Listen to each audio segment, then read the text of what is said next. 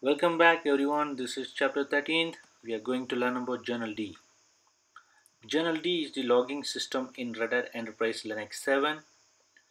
Back in RHEL 6 we have our syslog service. For the logging system we have a service which running as our syslog. We can configure the our syslog as a our syslog server also. All the client machines can push the logs to the our syslog server.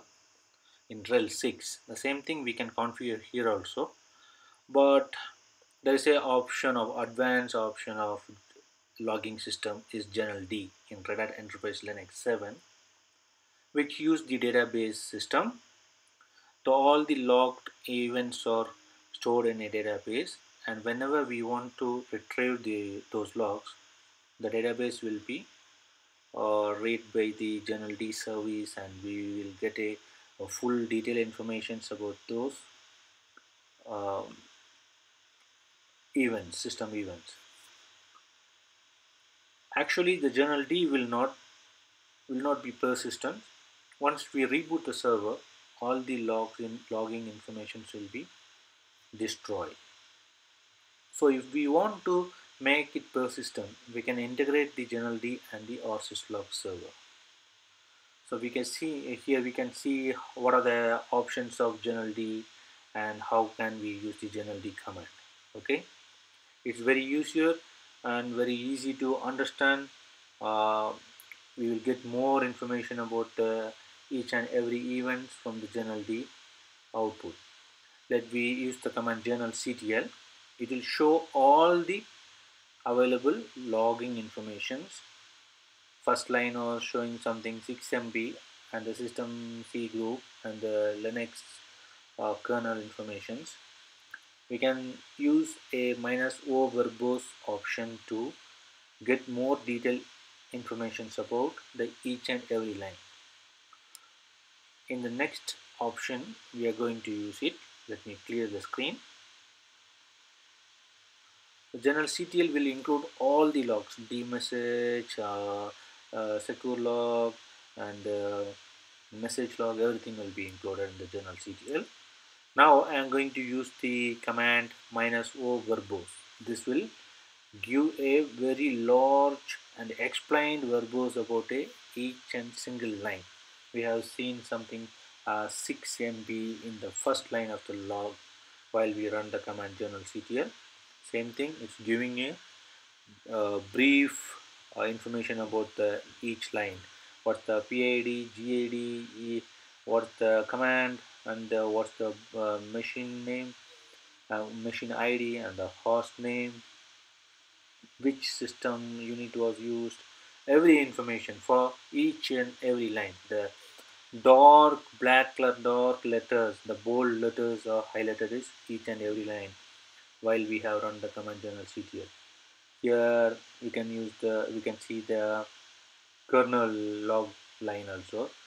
See, this is the kernel log file. It's also in the journalctl command we've seen only one line, but it's giving more information in the verbose output. So it's quite very easy to understand the journalctl output while we are using the verbose output or -o option. Let me see next how to use the how to list the uh, logs, journalctl log in the live environment. -f, the same thing we use in the tail -f. So here, if I use the -f, it will show the what are the events are happening in this machine. It will be shown continuously. So -f we can use for this purpose. If I want to list certain lines or lost certain lines, I'm going to list 20 lines.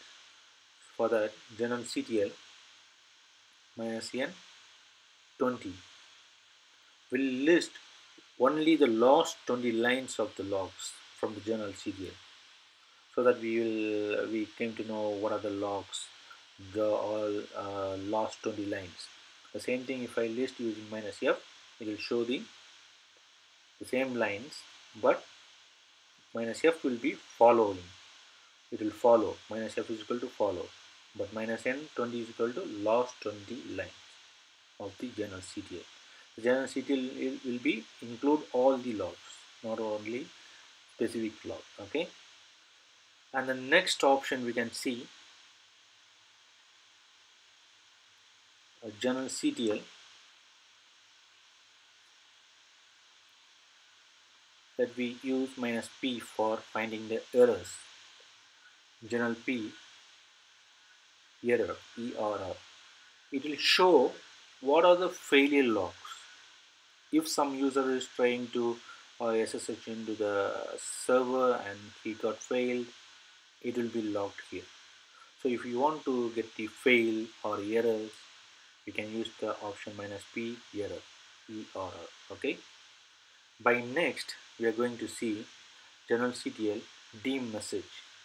If I want to check only the kernel related logs, the journalctl, the journal D option will only list the kernel logs. For that, I want to use journalctl hyphen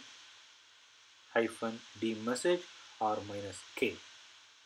The same thing, minus hyphen dmesg list can be listed using minus k option. K is equal to kernel.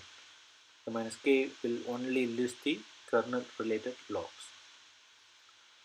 By next, we can see journalctl. Here we can see the size of the journal D database was 6 MB. Okay, so there is a command to check the without reading the full journalctl. We can see the how much database was used by the journalctl. Journal D is disk hyphen disk hyphen usage. It will show the database size which used by the journal D. So in production environment, it will be very huge in size. This is a test environment just for a demonstration purpose, so it's very small in size.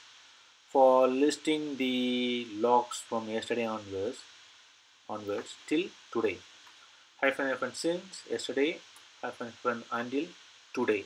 From yesterday to today, it will list all the logs. Unfortunately, it's not listing, so I'm going to list using a timestamp.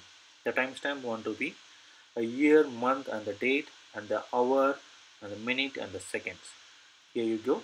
Journalctl hyphen since and the timestamp and the until and the timestamp within the code. So it will give the logs within the time window. I have rebooted the servers yesterday, so it's not showing from the yesterday onwards. But using the timestamp, we can see all the journal D logs. And to know all the available commands on the the options in the journalctl, we can use the journalctl man page manual, so that we can see what are the available options here. Minus f hyphen f is equal to follow, n minus n the number of lines we want to list from the journalctl, and since and until the date in between the range, uh, and the disk usage. These are the options which we have seen in this tutorial, but there are a lot of available options in this man page, so you can go through one by one to practice before you are getting confident that you are good in journalctl. We can read a system unit also. Let me clear. We can list journalctl underscore system D unit is equal to Avaki daemon service. So the Avaki daemon service is not giving any logging information. We can replace it with any other services, and we can see those logs also. So it's a detailed logging system which in Red Hat Enterprise Linux 7. For knowing all the short, it's very easy to read this man page. Journalctl hyphen help will list all the available options in the journalctl. Just you run the command journalctl hyphen help, and we will get the information options and the what the use of that.